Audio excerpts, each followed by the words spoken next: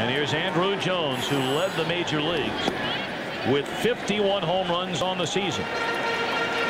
So why wouldn't you show bunt on the first pitch? Ensberg is saying, go ahead. I'm still going to play way back.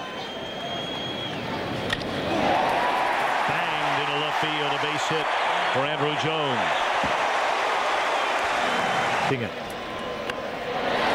Adam LaRoche puts one down.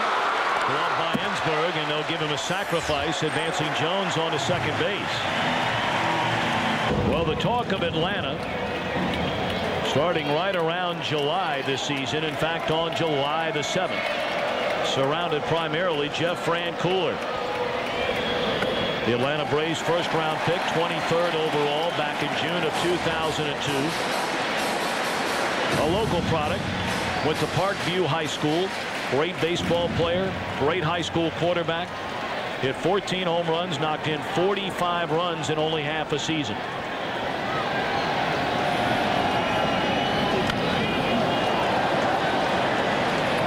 And Francoeur among the names you hear most frequently talked about for the National League's Rookie of the Year, despite only playing in 70 games. Francoeur, the 14 home runs, a 300 batting average. Willie Tavares, a 291 batter, led rookies in hits and steals. And then Ryan Howard of the Phillies, in just 88 games, hit 22 home runs to lead all rookies. I think Ryan Howard will win the award. I think Willie Tavares should. Chicks dig the long ball.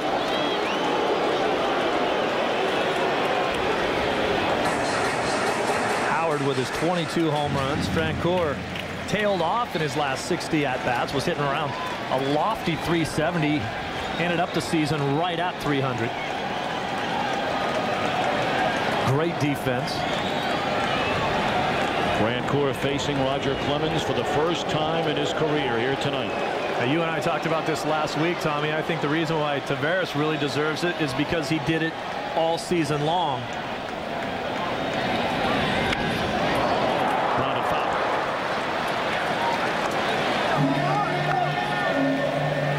And Francoeur wasn't some guy down in the minor leagues this season that was tearing it up.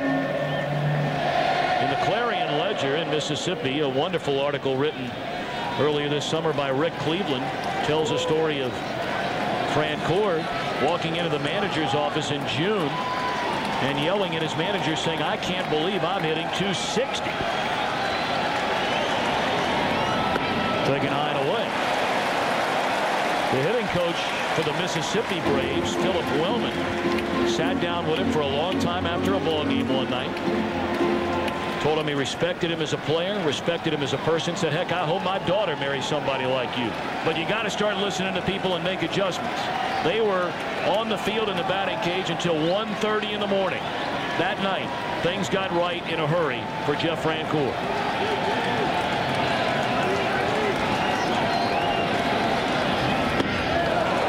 And a very patient at bat for the otherwise extremely impatient Francoeur. Francoeur has seen 6 pitches this at-bat. He saw 7 pitches in yesterday's entire ball game in 4 at-bats.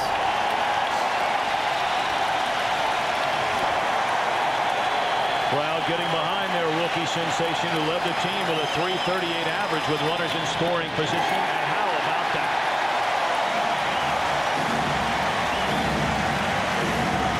Francoeur draws a walk.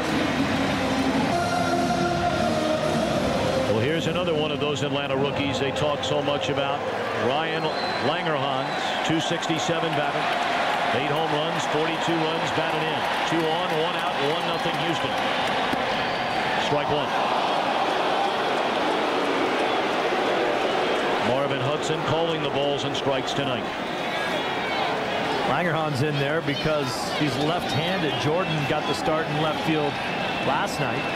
Kelly Johnson also a left fielder, but Langerhans the best defensive outfielder of the two. Foul ball.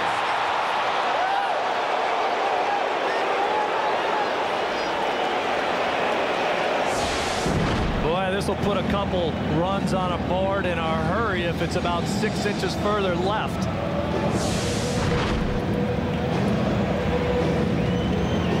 Langerhans grew up in Round Rock, Texas.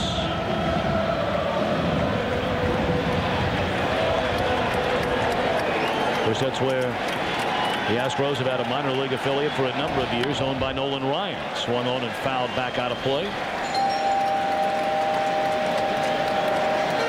Well, the bloodlines of some of these young players on the Braves are amazing when you think about who their fathers are and who their brothers are.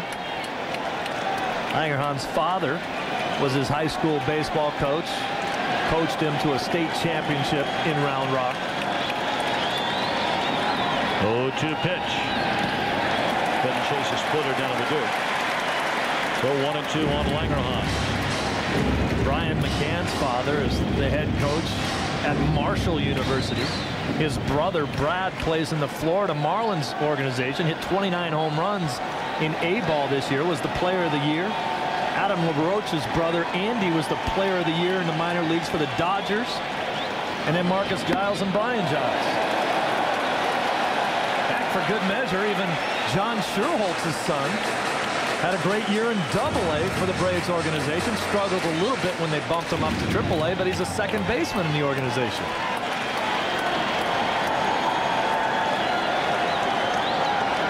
Two on, one out, 2 balls, 2 strikes. Struck him out with a high fastball.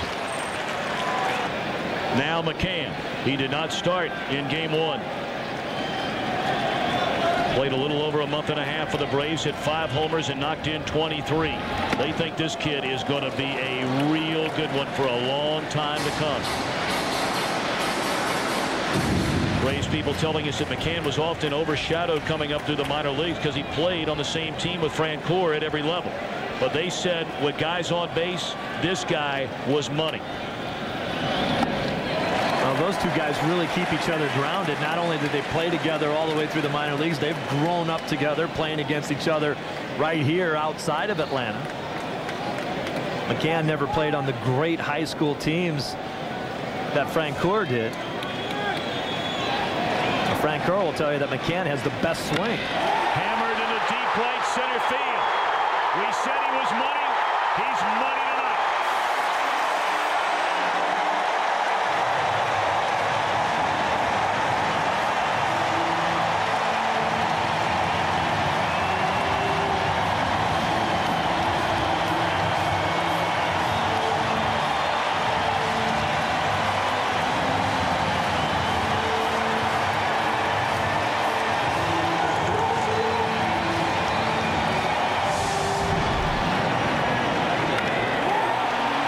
A 2-0 fastball that didn't hit the right location, and he just waffled it. Jeff Francoeur coming around the bases, maybe happier about that home run than McCann was. They're rooming together now. They want him to jump back out. McCann, his first postseason hit. A 3-run home run on a 2-0 pitch from Roger Clemens. And a bouncing ball by Smoltz to Biggio. But how about this Atlanta team all summer long? We heard about their rookies. Francoeur drew a walk in the inning, and the rookie McCann gives him a 2-1 run lead.